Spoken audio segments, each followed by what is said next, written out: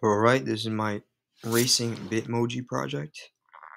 If we restart, we can see the two Bitmojis moving at different speeds. I have the global variables up here. I have a Bitmoji X and Y controlling my Bitmoji's X and Y coordinates, and bunny X and Y controlling the X and Y coordinates of the bunny. I also have two global variables controlling the speed of the bunny and the Bitmoji. They both generate a random number from 0 to 5 to make the race more interesting. And there are two global variables controlling the eye size and the buck tooth, the teeth of the bunny from the previous project.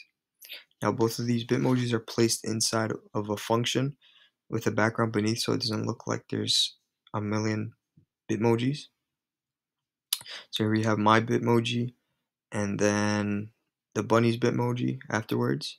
And afterwards I have it set up so that the Bitmojis and the bunny's x coordinates both change speed according to the random value that was generated in the beginning. And this continues infinitely in the function. And that's it.